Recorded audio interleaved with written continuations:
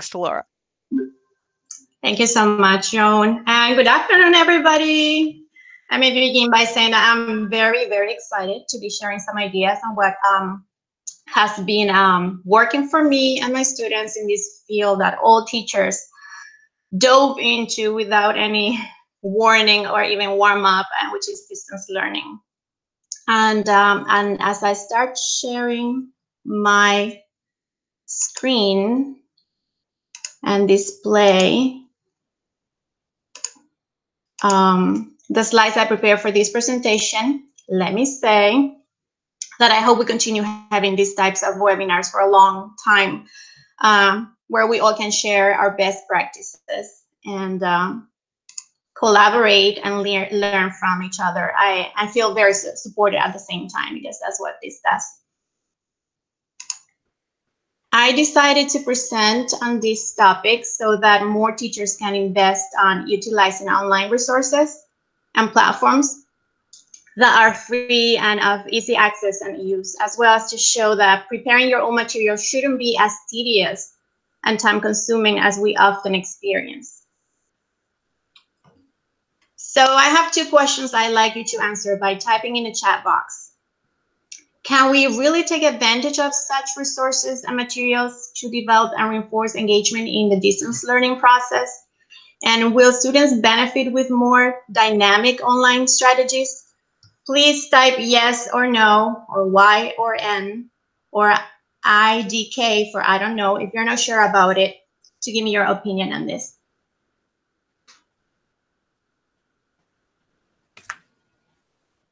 I see a lot of yeses. Why? Yeah. Okay. Good. We're on the same page. Okay, everybody's saying yes. Okay, there's no no's or no I don't knows? No? Okay, let's move on. Yeah, right.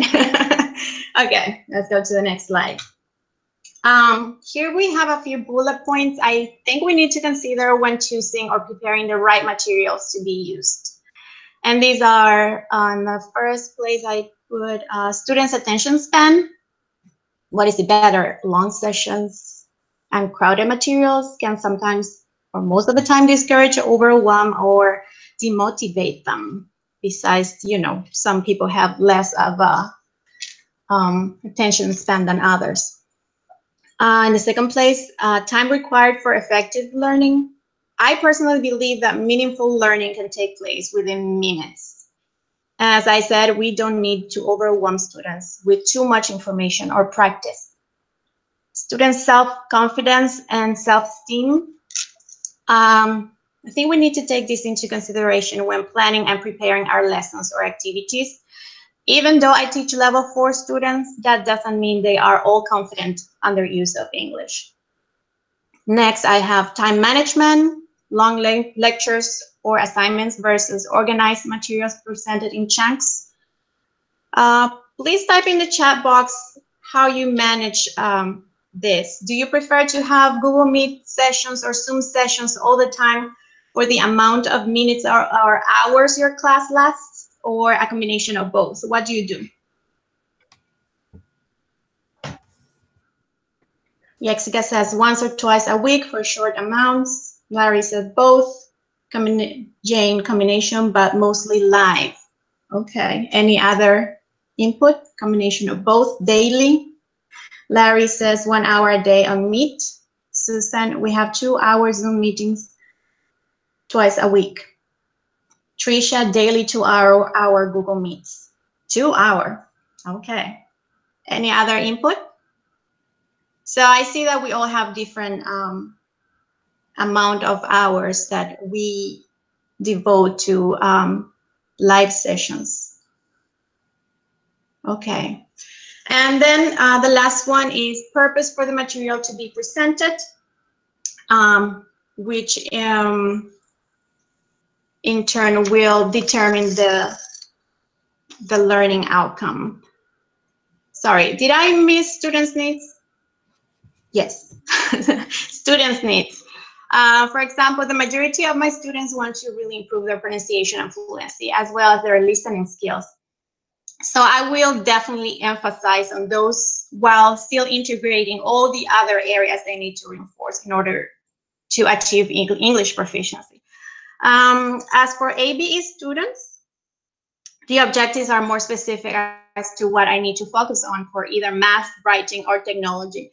But also, I had to deal with situations where students needed to focus and review basic computer skills and basic internet use. So I would set aside any other objectives to help them feel comfortable with technology first. And now the last one, sorry, I skipped that. The students' needs is the purpose for the material to be presented, which will determine the learning outcome. What is it that I want to accomplish by posting this material and creating this activity? Purposeful and meaningful are two of my favorite words when preparing and selecting material. So that's my guide for whatever level or class I am teaching. And also what I call the 3 M's. I don't know if that exists, but for me it's motivational, memorable, and meaningful. Those are my 3 M's. Any questions so far? Okay, let's move on. So how do I know which platform will better suit my students' skills and needs? I have an ESOL level 4 class, as I said, and I'm currently using with this group 2 main platforms, Google Classroom and WhatsApp. And you would ask, but why? Are you serious?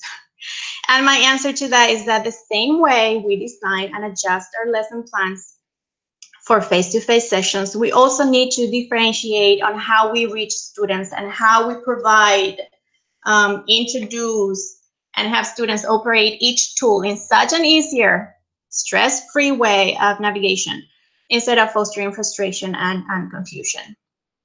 I had to find ways to get new students who joined later or entire ABE classes that were to be facilitated solely online to get engaged and producing an outcome.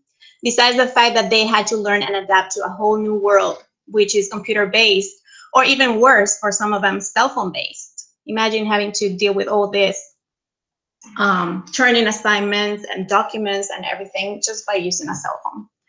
Please type A for agree or D for disagree about this. Please also feel free to give your opinion on what I just said.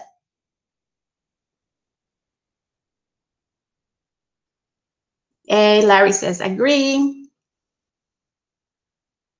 Yep. Is that, Joan, is that you're saying that I'm listed twice? It's because I'm using my cell phone to check on the chat box, so I don't have to worry about leaving the presentation as I read the comments on the. I'm multitasking. Sorry, Laura. Yeah, someone commented that they couldn't hear you, and I know sometimes if you don't have it clicked for Laura presenting, you can't hear. So that's just a little thing to note there. That's all. Thanks for the help. Jane says, agree, but not all students are familiar with WhatsApp, so there's a learning curve in both of these. Larry says, transition from traditional to online classes was different for students. Oh, very different. And David says, I exited and entered again, and now I get, okay. All right, so, where was I? Okay, so considering this need, I started sharing, I just listed here some differences of Google Classroom and WhatsApp. This is the input I got from my students. According to them, Google Classroom is more organized, more formal. It gives them the sense of that the classes are more formal. The stream is easy to follow and is more methodical for them. But on the other side, they need to have computer skills to, navigate this successfully. Now, the students who use WhatsApp, they say it's easier to use, it's more practical, there's more interaction between all the members in the group chat, it's stress-free, and also helps create and maintain a community.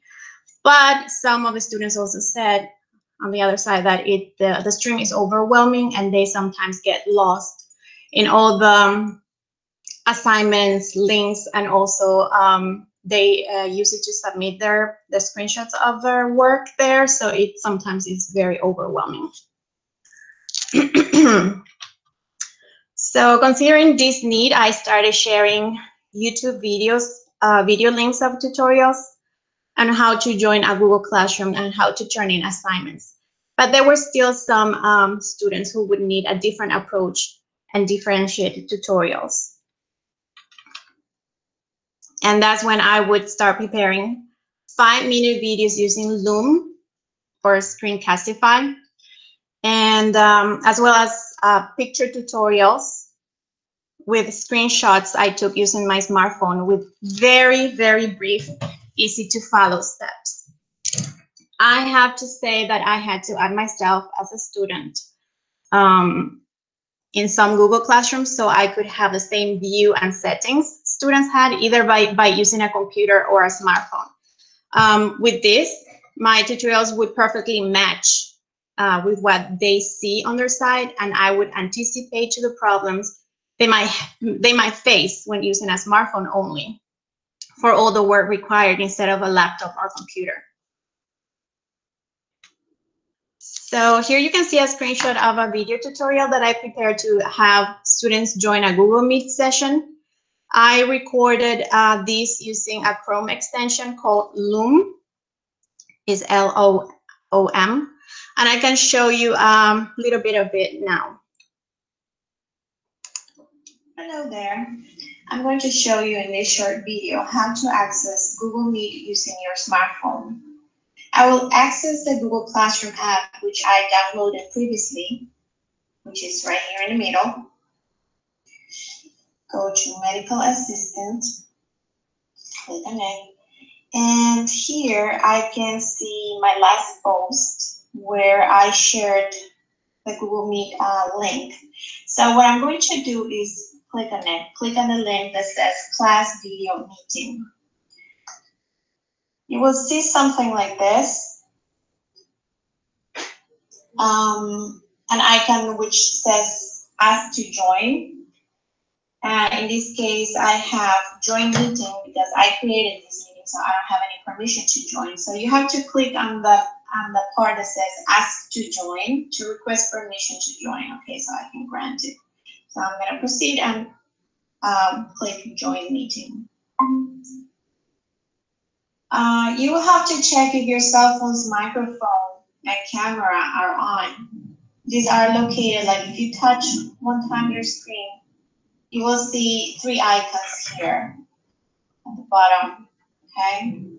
So you see the first icon is the microphone. If you click on it, you can see it says microphone off. If I click on it, I am allowing it to be used. The camera, the same thing. If I click on it, you can only be heard. You're not going to be seen during the whole session. Hello there. I'm going to. Sorry. Okay. I don't want to show you the whole thing, but what I want to show you with this is how the way I explain things is as if I'm actually showing them step by step. And what I found with this, the difference I found with this is that using YouTube tutorials already made, they sometimes speak too fast in these videos, or they are just giving so much information. It's sometimes overwhelming, especially for ESOL students. It's hard for them to keep up. They talk so fast and everything. They talk about so many things at the same time. So that's why I decided to do these differentiated tutorials, where I would use the vocabulary that they would understand, and very, as I said, very easy, brief, easy to follow steps. Okay. You may choose between merging your webcam so that students can see your face using this app. I decided to not do it so they could only focus on the steps to follow. This other tutorial video is on how to turn in an assignment in Google Classroom. And in this case, I use the extension called Screencastify. And I just wanted to try and see what the difference was between Screencastify and Loom. I downloaded or added to Chrome Screencastify to my Chromebook, my laptop, and Loom, I just use it for my phone. As I said, I needed to have different views. Like if a student was using a cell phone only all the time, it would be pointless for me to send a tutorial using a laptop. You know, sometimes the settings and the positions of icons are different, and I had to consider all that. Let me say that both Loom and Screencastify are very easy to install and use. I not only use them to record myself, but also to record any video or audio that is not available for students. I also have a few students who have either limited data or limited computer or internet skills. So I would send the recording using either of these two tools. So I use them a lot. This is another tutorial on how to access the North Star. I mean, this is a screenshot. I'm not going to show you all the videos. On how to access the North Star assessment and online resources web pages. I use Screencastify for this one. Then I prepared this tutorial after a workforce coworker told me she needed a tangible, more visual way of reaching students and their needs. This is presented in a Google Doc, which was printed for students and which has screenshots and clear, short instructions that could also be sent to their emails before they join our Google Classroom or in Google Meet sessions. That way, visual learners could find instructions easier to follow, and it also helps those who are new to technology as a learning tool. So then why did I decide to use WhatsApp along with Google Classroom for my ESOL students? Thank God I turned into the queen of copy and paste and crop and send. So my main concern was that those students who struggle with technology or would always need assistance no matter what would eventually drop out, especially during a time of uncertainty, lots of stress and fear.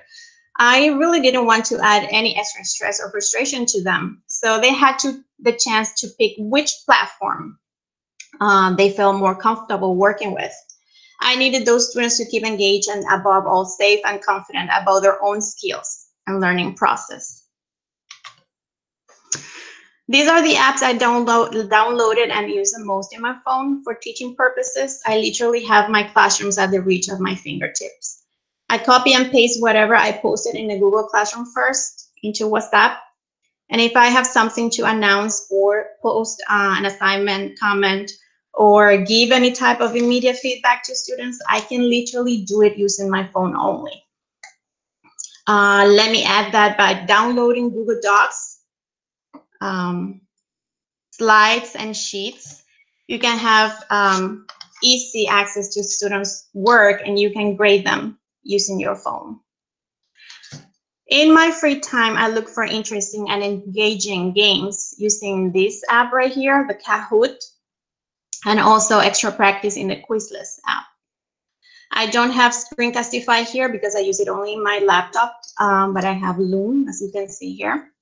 I also use the Notes app a lot to scan literally anything, from textbook pages to printed materials and answer keys for students to compare their work. You just have to keep the icon pressed with a finger and select here scan document. And it works like taking a picture. You may choose between color or black and white scan, then you just click save and it's ready to be sent, posted, or shared anywhere from email to text to WhatsApp and Google Classroom, and it saves a lot of time. I use it a lot. Now, with regards to online resources, going now to online resources and materials, I would choose short, interesting videos to catch their attention and keep them engaged. VOA English in a Minute offers a myriad of 1-minute videos presenting idioms and new expressions. My students really, really like this because they are expressions they would find in conversational English. After watching them, they would write a few sentences on their own using the expression presented. All of them are only 1 minute. I highly recommend this.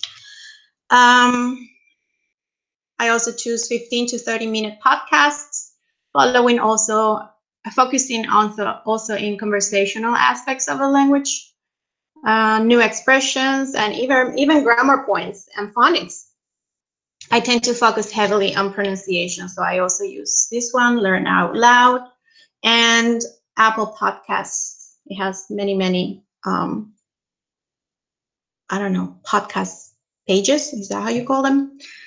Okay. Now, I use a lot of YouTube videos, but let me tell you, they should comply with certain parameters, like organized content. They should be brief.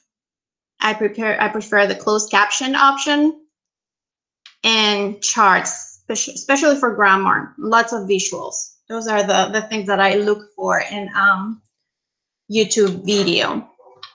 Monotone speakers or lectures are out of my list. Even if the topic is interesting or straight to the point, like, no, that's out. Now, I present my lessons in chunks or parts, or what you would call pre, during, and post activities. As a warm-up or pre-activity, I would post a question on Google Classroom, a Google form for them to complete, for example, a mini census survey, also slides, short videos, and podcasts. We would have our Google Meet session to go over the material. I prepared also to clarify any doubts and go over the book we use, which is Future. I share on my screen the digital flipbook, and all audio and video resources available on my English Lab. These resources are available for students after they create an account and join my course or class in this using this platform. So they could go over the listening activities as many times as they want at their own pace. And they also have access to the digital flipbook in case, I don't know, they travel somewhere, they forgot the books somewhere or at the classroom, and they don't have access to the actual book. They can go to their accounts and literally see the digital flipbook there. I have here a short video. I want to show you how I am explaining something here using the flipbooks. So right now here in this very short video, it's going to be a 5-minute video. Your assignment for tomorrow. We're still working on Unit 3, Community Life. What you're going to do is go to page 50 and 51. By the way, we finished this today. Okay, participle adages. We went over the review, and if you attended the online class, we did the workbook that is only provided on Google Classroom. You don't have that in your books. And I will be posting the answers for the ones who couldn't. Okay, so once they join my class, I have access to their work in progress. I can assign specific exercises for them to practice, and all the work they submit is corrected by this platform and also graded, which is awesome. I would typically assign exercises from this platform as extra practice and sometimes as an assessment.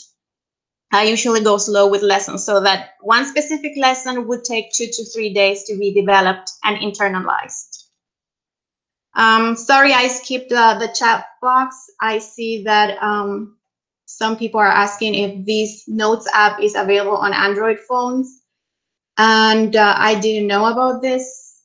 Cheryl said Notes is also on Android phones. How often does my class meet? Susan is asking. They're meeting 3 times a week for Google Meet sessions, Monday, Tuesdays, and Wednesdays. And at the beginning, I had double meetings, one in the morning and one in the afternoon, just because I wanted to accommodate those students who had to help their kids with schoolwork. And that was very tough, but that's what I decided because I really wanted students to keep engaged, you know. But now everything is kind of back to normal, let's say, and I just meet in the afternoon for 1 hour each session. And they are always prepared with pre-activities for that live meet? Yes. So I would post the pre-activities exactly the day a day before, let's say we go over the pre-activities, they go over the pre-activities by themselves. And then the next day we join the Google Meet session and we go over the during activities. Yep. Any other question? I wanted to ask one out loud instead of typing it in. So do they have a chance to ask questions about the live meeting before the live meeting? Like, I'm just thinking about the structure and how this would work with, if I was a student, I get the pre-activity, I can study it. I know that I'm going to be expected to practice dialogue or read something in a small group in the live meet, and I can text or message my teacher, like asking any questions before that meeting. Yeah, absolutely. And that's why they find Google WhatsApp so very useful, because they can just instantly have a type a question and I can answer right away. So yes, we use Google WhatsApp for that purpose. They also use Google Classroom. The more savvy tech, students use Google Classroom and they just comment under that, the pre-activities. But usually most of them use WhatsApp just because it's easier and it's just in their cell phones. Any other question? Did I answer your question, Bonnie? Yeah, I'm just thinking of it as a good strategy to help minimize chaos in a live meet, because this whole video meet thing is new for many, many people, and knowing exactly what's going to happen before the meeting even starts sounds like a good way to minimize chaos. Yeah, that really helped me have a structure so that students also see this structure and they know what to expect for, the pre-activities, for the during activities and the post activities. They already know, how is it going to be, working? How is it that we're going to be interacting? Hi there. I'm posting right now here. Nope, not that. Okay. So for the post activities, as I said before, I prefer taking advantage of my English lab, North Star, online resources, and which are really, really helpful. Then I move on to the assessment practice. I use online quizzes a lot, as well as online games and worksheets. For writing assessments, I prefer students to use email. So pre would be the introduction of a content or the warm up. Like I would pick very engaging, interesting topics to catch their attention. So in the pre-activities, they would say, oh, this is interesting. I want to continue learning about this. And then for the during is the actual development of the lesson practice, and the post could be the review or assessment.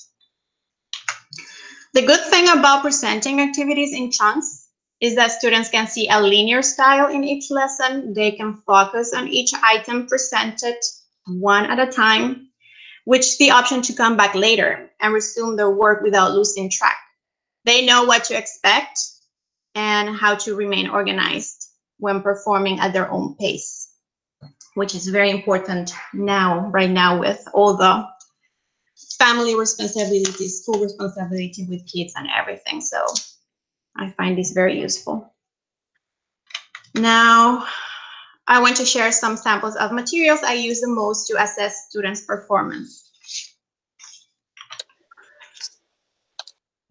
For AB students, I will either get online worksheets and copy and paste and edit them to my students' needs or learning purpose.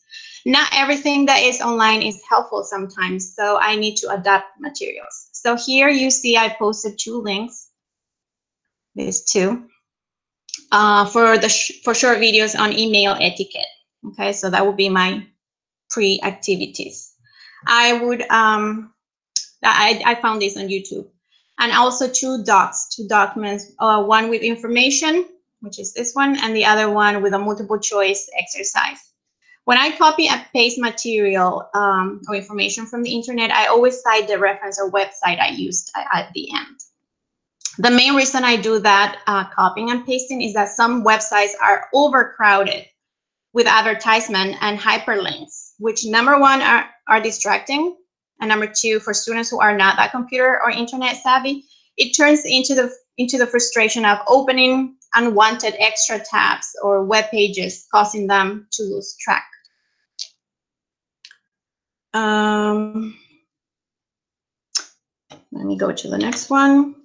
The post activity for this lesson is to send me an email following the tips presented in the email etiquette guide. In this case, students would tell me how they were keeping up with assignments, how they were struggling with technology if they went, or how they liked or disliked the sessions on Google Meet.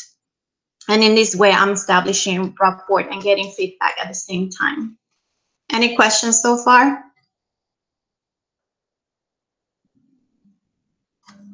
Joan, are you using more tools with students with more digital skills and students with less digital skills?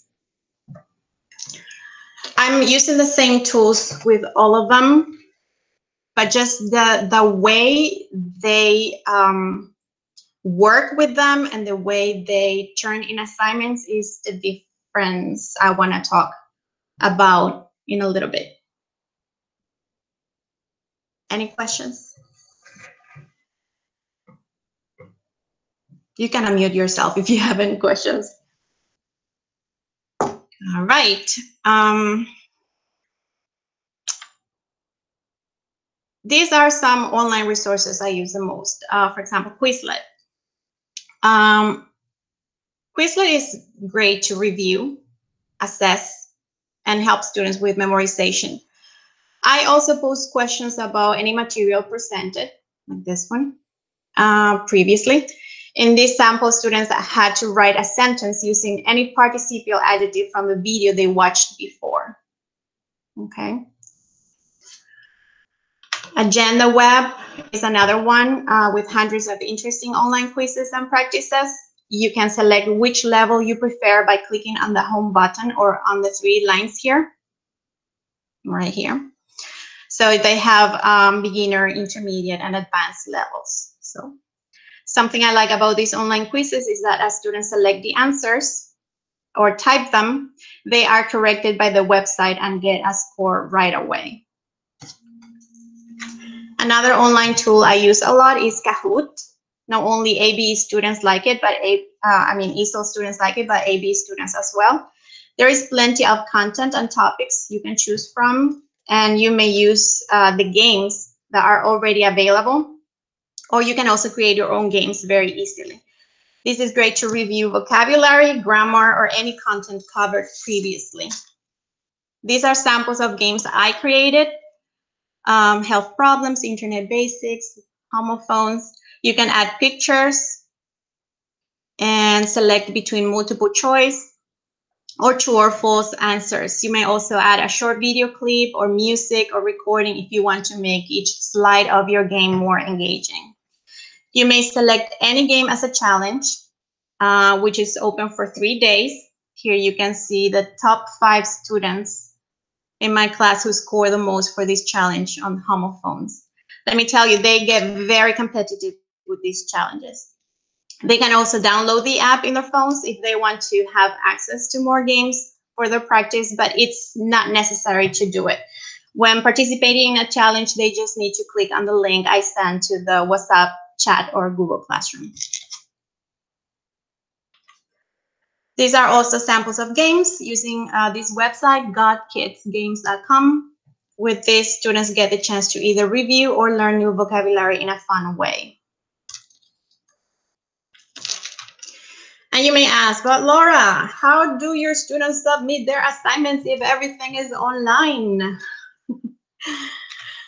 Well, they take screenshots of their results and send them to me via WhatsApp or post them on Google Classroom. Here you have, I use this a lot, these website profs quizzes, and at the end they get a certificate that they can print actually, and here they can insert their names, they have their score, and what is the topic that they worked on. It's very cool. They really like this one, this website. And then Quizlet, you can also see their score. So they just take a screenshot of the results, you know, their score, the results, not the whole process, because sometimes it's a lot. And as I said, it overwhelms the stream in our WhatsApp group. So they just send the proof that they worked on it.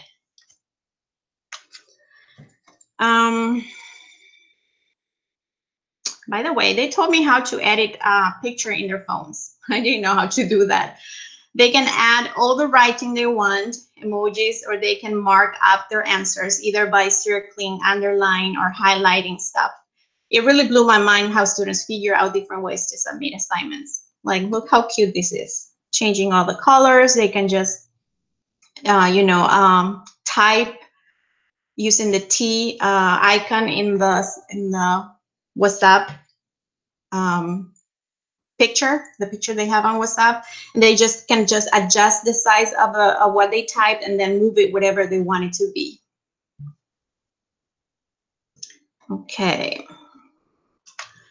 They would send me answers as comments in the Google Classroom stream, or take pictures of their work in their textbooks or notebooks and send them to me privately if they needed some individual feedback, or to the WhatsApp group. In this case, I would post answer keys once I made sure everybody submitted their work. This is an example of when I use the scan feature in my Notes app.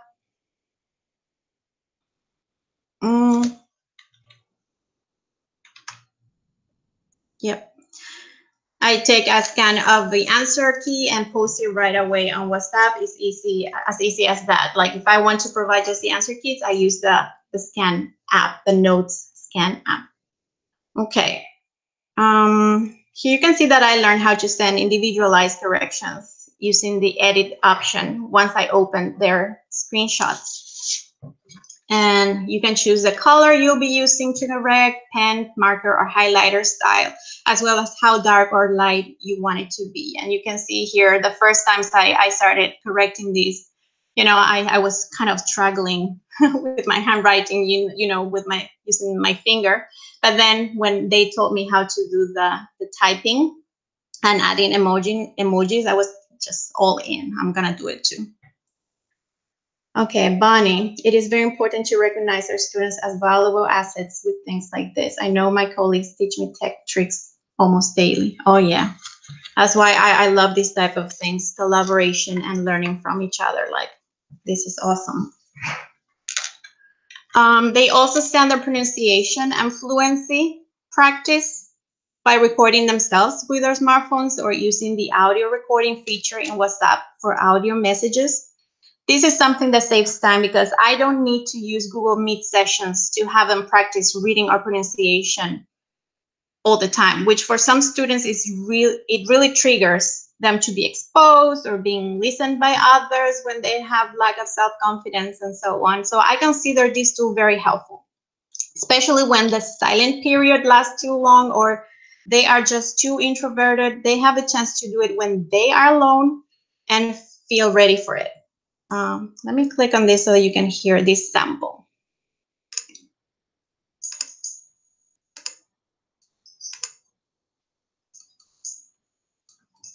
Hi, Laura. It is 10 sentences for me. Last year, I visited my mom. I decided to take more time for studying English. In Russia, I worked as a psychologist about 10 years. When I was a teenager, I played in volleyball. 2 years ago, I traveled in Italy. Our school closed since March. I finished cooking dinner 1 hour ago. Oops. Okay. So in this case, they were practicing the pronunciation of the final ED in verbs in the simple past, and which most of the students, ESOL students, find very difficult to do. So they had to pick of all the list of verbs that I sent, they had to pick 10 and make sentences with those. The feedback I got from this type of assessment or practice was great, so I really suggest that you give it a try. Do you have any questions about any of these assessment samples so far, so that I can move on to The final part? Anyone?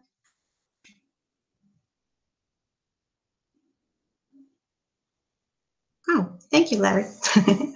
All right. Wrapping up, I really believe we need to be purposeful on the time we are on the computer. And by saying we, I am including both teachers and students. It is important to create a routine, which in turn provides consistency to both parts, students and facilitators. And it's also crucial to create and maintain a community. I don't know if I have time to talk about this Facebook page. Do I, Joan? Because I really want to hear from other. Yep. Okay. Actually, I loved what you talked about that you were doing with Facebook. So, yeah, my choice would be spend 5 minutes or so talking about it because I think you're doing something unique that I haven't heard other people doing. Okay, let me go here then. Can you still see my screen? Yes, we can. Okay, I use Facebook merely as a social interaction platform, not for posting assignments or lessons. My purpose was to have students connected. I wanted to hear from them and how they were doing, and all the stuff I chose to post there was the intention to distract, entertain, and build or reinforce that community feeling they need to feel they are part of. I would post, as you can see here, positive, encouraging material, funny videos, Zumba videos, and we even had a challenge in which students had to post either pictures of themselves doing something specific or funny, funny jokes or silly videos of themselves. Oh, this is my kid and my husband sharing a recipe of how to do homemade meatballs. I shared a recipe of what is this, guacamole. And this was a live video I made for the challenge. Let me see if I can find something else. So students would send, as I said, their videos. Watch this one. So they would come up with crazy ideas just to have some fun and be part of a challenge. And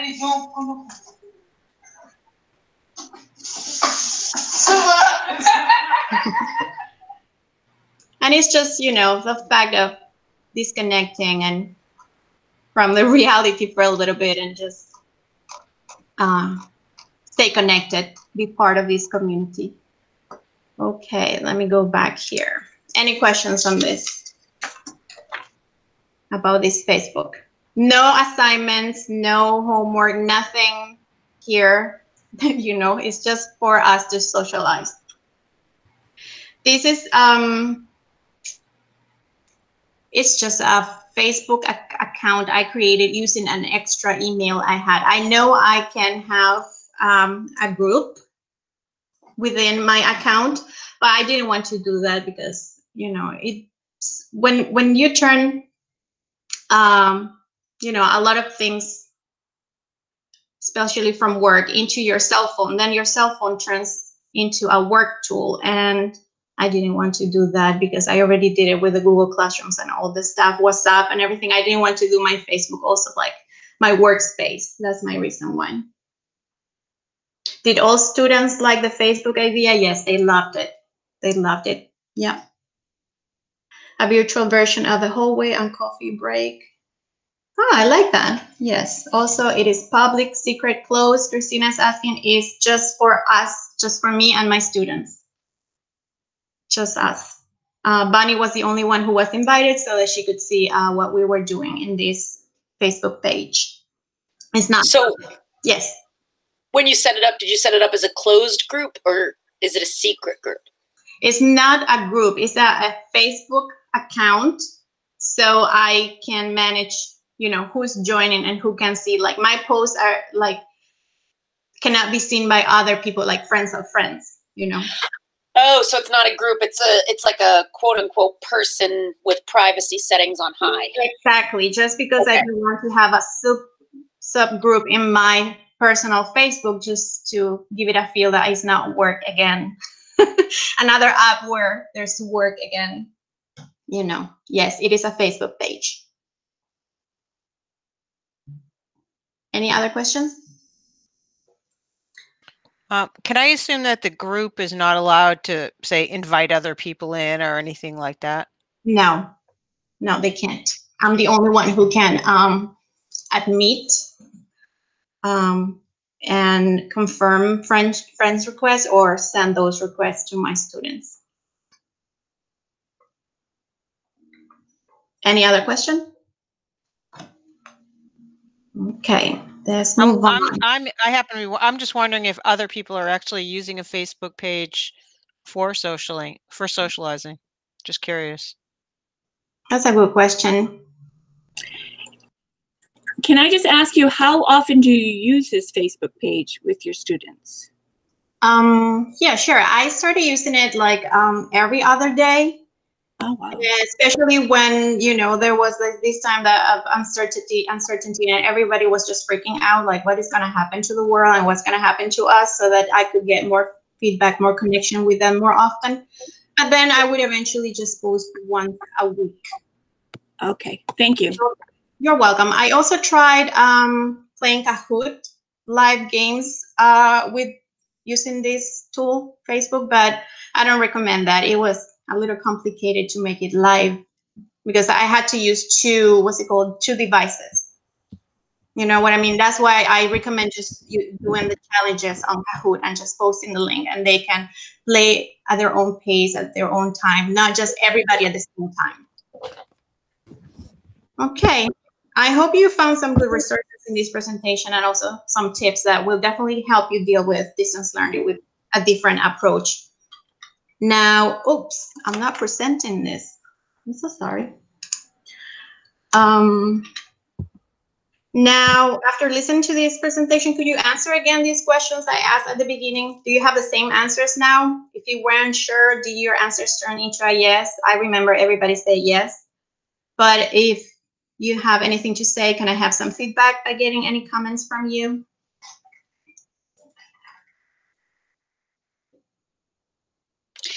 I have a question about the combination of, internet resources and self-made resources personalized for your class.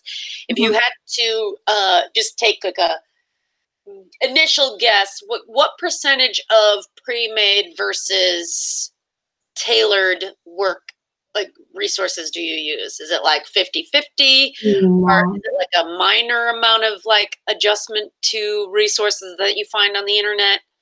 Like, what do you think? Yeah, never thought of that, but now that you're asking, that's a good question because I never realized how much I use online resources. I use online resources the most, and I've been doing it for, well, personally for 8 years now that I'm using YouTube videos, for example. Like once I found them, I got obsessed, and that's why I have a lot of, ideas on where to look for stuff and how to find them and which sites, which YouTube, I don't know how you call them, pages, are really useful for what specifically I'm looking for. So I would say maybe 70% of online resources and 30% of my own materials that I create according to, as I said, my students' needs, or if I want to differentiate in certain areas, or skills. So it all depends, but definitely a lot more online resources. Do you have to pay for any of these resources that you're using online? No, all of them are free. All of them. That's why I wanted to share with you all. Great, thank you. You're welcome. I'll just add as a caveat to that, it's all free to Laura, but the Futures book Genesis Center buys, so the online resources that go with that are paid. It's a Pearson product.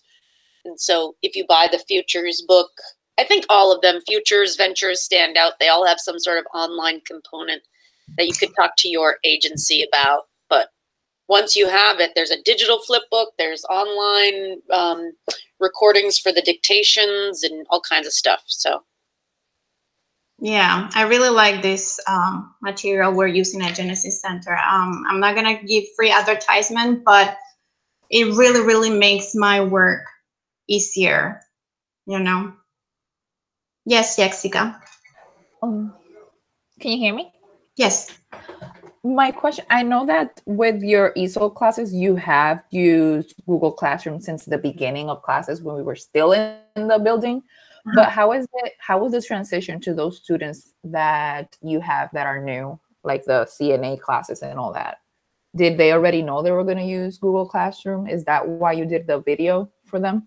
Yes, they already knew, and I mean, we contacted them via email and sent these tutorials, either video tutorials or the one that is a doc with the screenshots, so that they would, you know, follow the steps sent to their email, and then eventually, if they had any problem as they go, you know, as they use those tools, they would just contact me through email, or email mainly. That's a group. The AV students who started merely online, those were the groups that I think had more trouble, because you know, they had to start this whole thing only through distance learning. So it's a big of a change for people who never did that before. So as I said, it was a big challenge, and that's why I felt the need to prepare these materials and these tutorials. And I can say that they really, really, really helped me and them.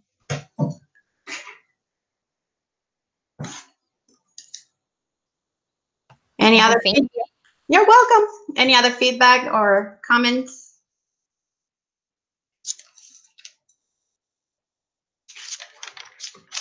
Did I talk too much? All right. This is my email, laugp77@gmail.com. And I will be more than glad to share more with you. This was kind of like, as I was talking to Joan before this, she said, oh, make sure you put everything into 1 hour. And I was like, how am I going to do that?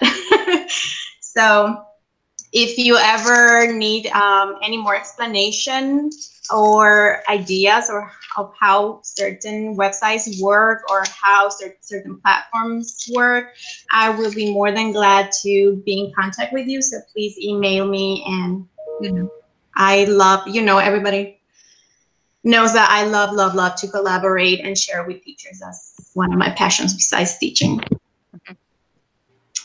And you bring up a great point too, that, you know, if people are looking at something and thinking, I need more information, they can certainly reach out to you. They can let me know. They can let Sherry at the Tech Hub know, because what we're, you know, I think what we're all trying to do is collaborate and figure out ways that, you know, everyone can use what they want to be using, and have the support to actually do that. So very interesting, Laura. Thank you. Really appreciate all that you put into this today. It was great. Thank you so much. And anytime, I'm more than glad to be keeping contact with all of you. And I see you got some applause. You can't always see it, but it's happening. It's happening in words too, so. All right. You're a celebrity. Stop it. Hey, support is a good thing. There should never be too little of that. It should always be out there. That's true. That's true. And so thank you all for joining today too. This is great. Lots of good questions for sure.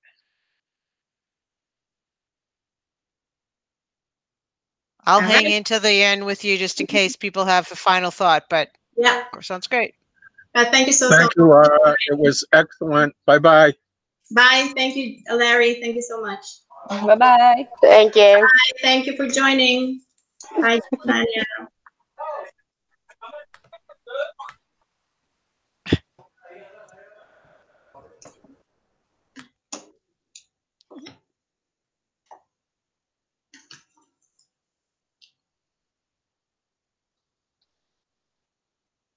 Sounds Are you good. there?